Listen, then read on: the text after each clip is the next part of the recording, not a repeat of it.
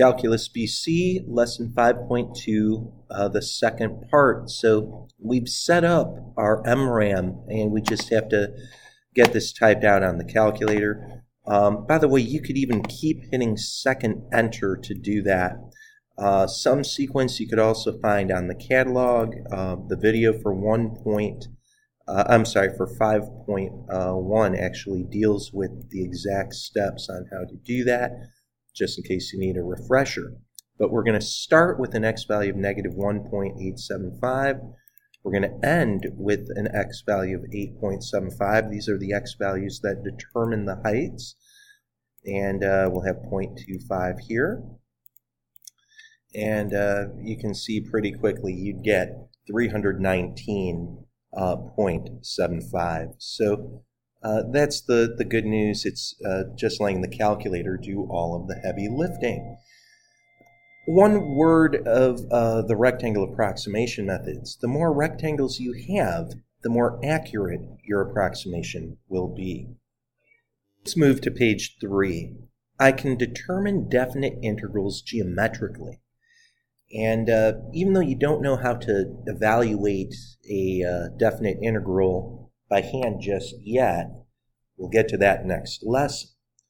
Let's take a look at just geometrically looking at this kind of a situation. So we've got this right here is our function y equals x minus 1. That slope-intercept form of a line.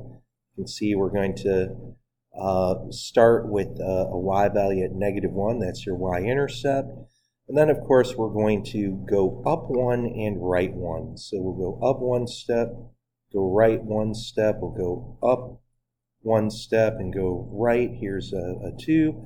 We're also going to go up 1 more step and go right over here. So you can see more or less this is really where we're going. If x is equal to 3, your y value would be 2.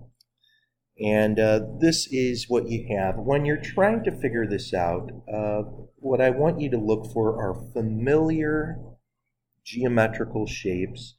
I hope you're seeing triangles here. We're not going to do an RRAM or an LRAM. We're going to find the real net area here. Remember, an integral is really finding net area. And, for my first triangle, that's underneath the x-axis. So that's going to be negative area. So it's 1/2 base times height. Technically, we could say that our base is 1. Our height actually would be negative 1. Our y value would be negative 1. So it doesn't take you too long to see that that's going to just work out to negative 1/2.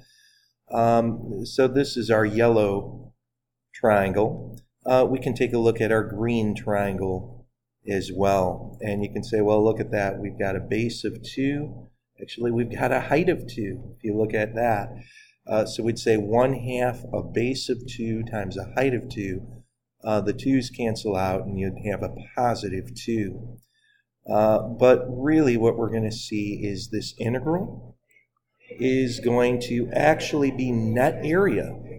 So we're going to take negative 1/2 plus a 2. Now 2, of course, is 4 over 2, and negative 1 over 2 plus 4 over 2 is 3 over 2. The fact that this is positive indicates that there's more positive area than negative in this problem. Let's take a look at 5b. As we go to 5b, a quick reminder, take a look at this function, y equals radical 1 minus x squared. Very, very famous graph right here.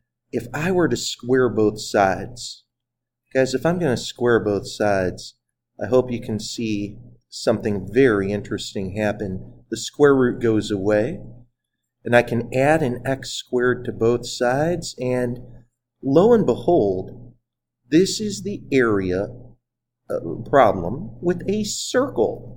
Remember that when you have a circle, if we had x minus h quantity squared plus y minus k quantity squared, set that equal to r squared, your center would be at h comma k, your radius would be r. Well, right here, our center is at 0, 0, and our radius is actually a 1. So, we can go ahead and start working this thing out and say, well, wow, center's at 0, 0. I'll go one step right, one step up, one step left, one step down. And sure enough, this is really what I've got. Now, by the way, I'm actually graphing this a little incorrectly. Here's why. When you have y written this way, guys, this isn't a full circle. This is only the positive square root. You know what? This is a half circle. Y is only positive. Adding to the mystery here, you can say, now wait a minute. We're only going to be finding net area from x equals 0 to x equals 1. So, wow, look at that. Really, what you're going to see is you've got a quarter circle, 1/4 of a circle in this problem.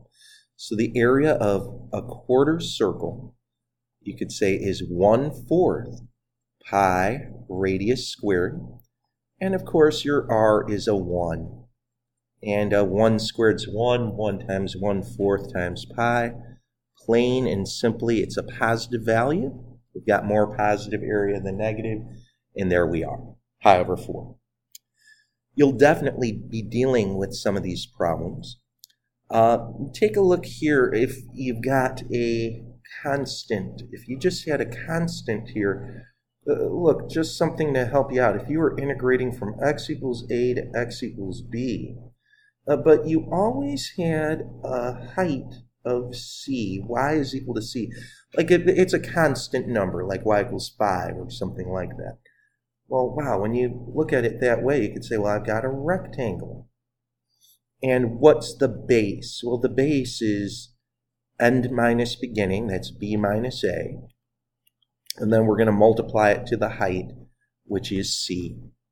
So, real quickly, you could, if you wanted to, even work this out graphically. You most certainly could. Look. You could say here's -1 and over here is 4, and we're going to have a constant y value of 5. And could we create a rectangle here? We can. How far is it from -1 to 4? Well, end minus beginning, that's a 5. And then what's your height? Well, that's 5. So what is this area? It's 5 times 5. Plain and simple, it's 25. Let's take a look at a few other properties of integrals. If you have a constant inside the integral, you may, and this can be very convenient, pull that constant outside of your definite integral. Just work out that integral from a to b of f of x dx, multiply your answer by c. For number 2, you could say, what if you're adding two functions and you're integrating from a to b? Well, you might guess that this could be turned into two separate integrals, and you know what? It actually can. You can get these two distinct integrals right here, the integral of a to b of f of x dx plus the integral of a to b of g of x dx. And then finally, we've got the integral from a to b of f of x minus g of x. Well, in this regard, we'll have from a to b of f of x dx, but I'm going to turn this into two separate integrals. Now I'm going to minus the definite integral from a to b of g of x dx. And there you have it. Guys, we really just have one last major problem to take a look at. And this is known as what some teachers call the barrel of monkeys theorem. Now that can sound funny, can't it? Let's see why. You might remember the toys, the barrel of monkeys. So we just went to the internet real quickly. And if we typed in the barrel of monkeys, and if we went to an image here, you could see this right here. Maybe you've seen this toy. Look at the monkey's arms. They kind of look like integrals. You see that? I'm running my mouse over it. Look right here. You could connect monkeys together by taking this top paw with a bottom paw over here, and then they'd link. So I'm going to call this the barrel of monkeys theorem, and we're going to see why. The barrel of monkeys, just like the monkey's paws joining together, I hope you can see that right here, the C up on top will match the C down below. Imagine that's a monkey's paw and that's a monkey's paw. They can latch together to make one long chain. Well, what would that chain go from? From A to B. So look at that. You can definitely make that work. Now, what's amazing, guys, is A, B, and C are any three numbers in the interval. Actually, C technically doesn't even have to be between A and B. We can easily prove that that is true. But what do you want to see? You want to see the addition of two integrals, top boundary and lower boundary match. Then you may condense them and make them one. So, I'm going to look right here at example 7. And I'm going to say, oh my goodness, wow, look at this. -1 to 8 of f of x dx minus the integral of 3 to 8 f of x dx. And guys, the barrel of monkeys deals with addition. Super, super, super important. And sadly, this thing right here, that's subtraction. Well, you know what we're going to do? We're going to say, you can change the bounds. Sometimes kids will say, well, why in the world would you do that? Well, twofold. I'm going to say minus this negative, and when I change the bounds, of course, this negative sign is going to come out. 8 was up on top, but now 8's going to be down below. 3 was down below, now it's up on top. And this can look a little funny, but what's about to happen? You can say, well, wow, here's -1 to 8 of f of x dx plus the integral from 8 to 3 of f of x dx. I'm adding, and that's good. But now I hope you can see the barrel of monkeys connection. You can say, look at this. These 8's are the same. And when you're adding two integrals where this top boundary on the first integral matches the bottom on the second one, you may link these integrals together. Start with -1. This time go up to 3.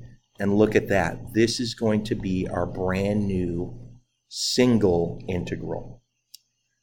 Okay. Couple other real quick comments and then we're through. If f is integrable, if we can perform an integral, if we could find that signed area, and if f of x is always positive, possibly also equaling 0, then our net area must be positive or perhaps equal to 0. There's no way it could be negative. One last thing. If you have two functions and if f is always bigger than g of x, then what do you know? If you took the net area from here, integrating from a to b of f of x dx, comparing it to g of x, what are we going to see? It's the same relationship. That net area for f of x must be larger. So that's it for 5.2. Good luck.